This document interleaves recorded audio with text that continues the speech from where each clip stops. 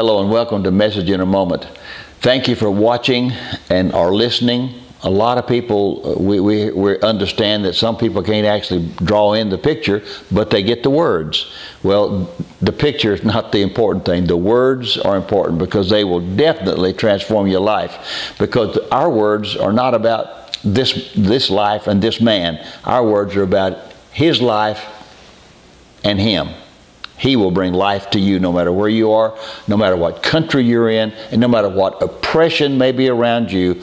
God will let you walk in His liberty and His victory. Today I want to talk to you about redeemed lips. And here's my statement. Redeemed lips offer continual praise. Redeemed lips. The scripture is real plain. It says, out of the abundance of the heart, the mouth speaks. If you really want to know what's in your heart, listen to your mouth.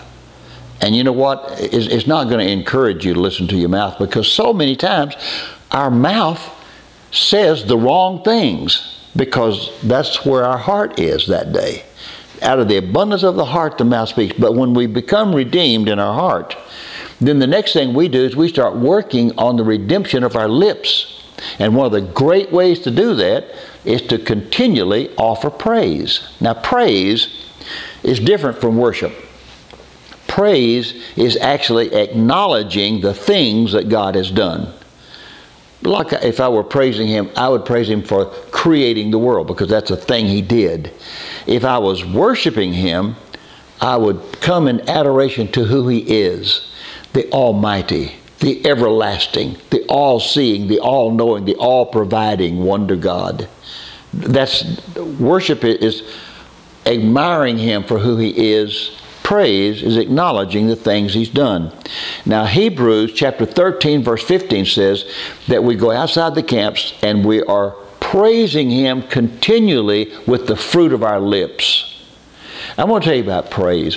Praise is so wonderful, because I start praising God and it helps me to refocus my past. I don't know about you, but I really don't want today to come here and sit before you and talk to you about my past life, my before Christ life. I don't want to do that. Well, if I'm not careful, I'll start thinking back in those areas, and I'll get really ashamed of some of the things I did. But when I'm praising God, I'm refocusing my past. Oh, I acknowledge I did them. I did some of that stuff. But that's covered by the blood of the redemptive Christ. You see, praise is an antidote for anxiety. When I start really getting anxious, what am I going to do? I'm an old man. I've lived over 7 decades on this earth.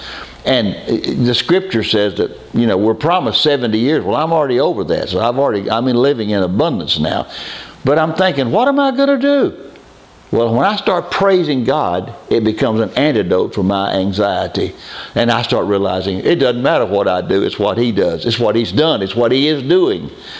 And so the fruit of your lips, praising God continually, offering up that praise to Him.